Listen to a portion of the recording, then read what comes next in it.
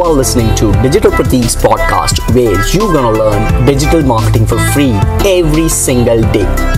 Please do give me a review if you find something interesting over here. Please do give me a review because I keep on learning every single day something new. I'll keep on applying that something new which I have learned in my life, and I'll keep on sharing that something new which I have learned and applied, and maybe I got some awesome results. Welcome to this another episode of Digital Marketing Podcast, where Digital Pratik is going to discuss something about WordPress, what exactly is WordPress, and understanding the history of WordPress itself. So what is WordPress and why WordPress? WordPress themes, WordPress plugins, etc, etc, etc. A couple of people don't even know what plugins is. So let's understand in detail and to the point of what and why WordPress is. Now, there are a lot of other platforms on which you can build your blog or a website. Tumblr, Blogspot, WordPress, Blogger, Magento, etc, etc. So then why WordPress only? Because let me tell you, WordPress is also known as CMS, for which CMS stands for Content Management System, and it's the easiest platform you can build your website upon.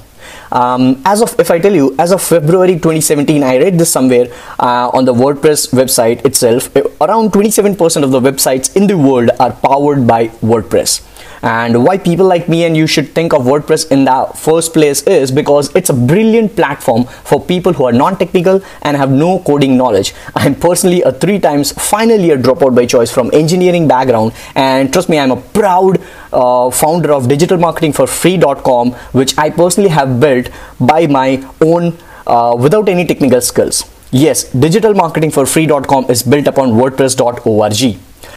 WordPress is also known for its community.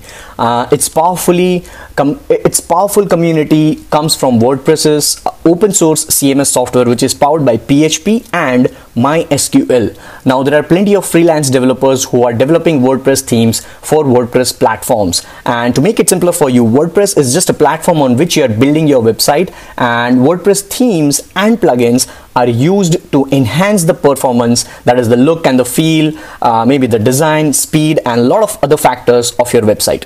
So let's take a real example to understand this digital concept. Let's suppose you want to build your own house. So for that, you will have to purchase a plot first, or a space, or a naked space, or a land on which you want to build your house. So consider that parallelly in the digital space as your WordPress platform. All right, so consider that plot parallelly as your WordPress platform. Compare those two things. Now next, you will need to have put up bricks, lay the foundation, and the house will be built. So those things, compare that with WordPress themes. And then finally, you will want to have the furniture, interior decorations, and things like that. So that you can compare with WordPress plugins. So first, to summarize, first you need a naked space on which you want to build your home, that is WordPress platform. Then you will need some foundational levels, bricks, and all those things, cement, all those things, compare that with WordPress themes. And finally, inside, once it is built, you need furniture, interior decorations, and things like that, which you can compare with WordPress plugins. So WordPress is that simple for people like me who don't have any coding knowledge. Just like Blogspot, which is owned by Google, its parent company, WordPress is also owned by Automatic. So WordPress was first started as an all-around blogging tool and has turned into a constantly evolving content management system. If I tell you, the first version, if I'm not mistaken, the first version of WordPress was released as an open source project licensed under GPL v2. And in the past 14 years, WordPress has evolved as the most popular platform for creating blogs and websites. WordPress was co-founded in 2003, that is 2003, by Matt Mullenweg and Mike Little. And WordPress is backed up by its parent company, Automatic, which I mentioned earlier as well. So it also offers various WordPress related services and products. Few to mention are WordPress.com, WordPress, Jetpack, VideoPress, and if I remember, Gravtar, WordPress VIP, and there are a lot of others. All right. Let's talk about WordPress themes. WordPress is backed by a huge community of freelance designers and development companies. Now these guys, they offer free and premium WordPress themes, and one of the biggest challenges for a website today is to have a great design, and WordPress themes are the solution to that problem. So anyone can download a WordPress theme for free from the official WordPress repository or third-party website, and if you want to go for a more professional route, you can pay a small amount and get a premium WordPress themes. If I talk about WordPress plugins, the most interesting thing about WordPress are the plugins. Trust me, plugins enhance the core features of the WordPress software. They help in adding new features to your WordPress powered websites, and there is a WordPress plugin for almost every damn single thing inside WordPress.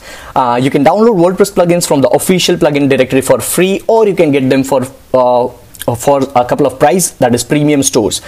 So it's the same. WordPress themes are also free and paid, and WordPress plugins are also a couple of them free and a couple of them are premium. So what are you waiting for? Feel free to let me know what do you think about this podcast by writing a review, and if you liked it, do give me some likes and do give me some subscribe hit. I'll see you in the next podcast. Till then, take care, bye bye, and as always guys, stay awesome, God bless, and take care.